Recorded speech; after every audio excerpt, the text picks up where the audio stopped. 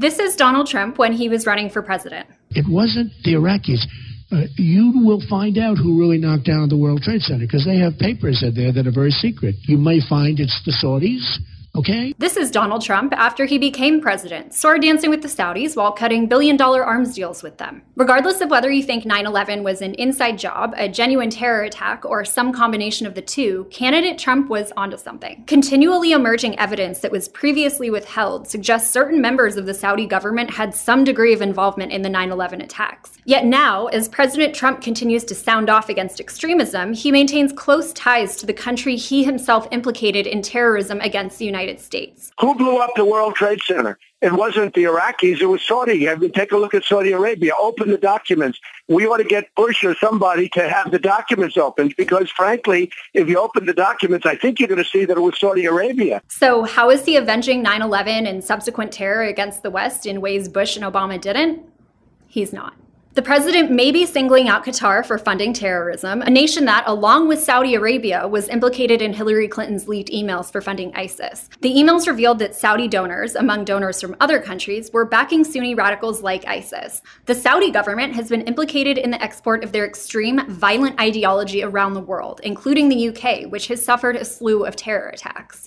For all of Trump's talk of draining the swamp and criticizing Clinton for taking money from the human rights abusing Saudis, these are people that push gays off buildings.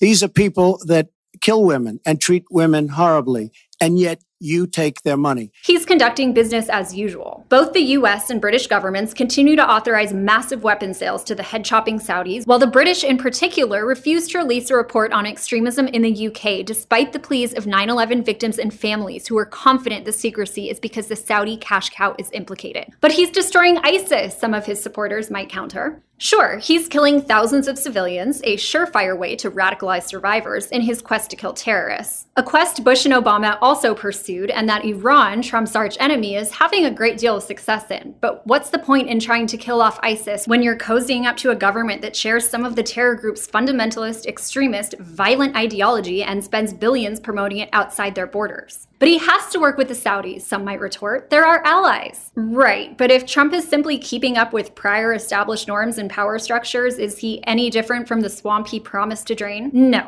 he is not. Like every other US ruler before him, he's proving the US ruling class is far more concerned with power than principle. If you think the way to stop extremists is to work with extremists, or that getting hundreds of billions of dollars of investments into the United States and jobs is worth arming extremists who have no problem killing innocent people, you might be falling into this trap. But look, I don't blame this solely on Trump. His course of action is the same as anyone else who might attempt to take on the US machine. They will inevitably succumb to the powers that be, the petrodollar, the military-industrial complex, and the inherent rotting corruption in DC.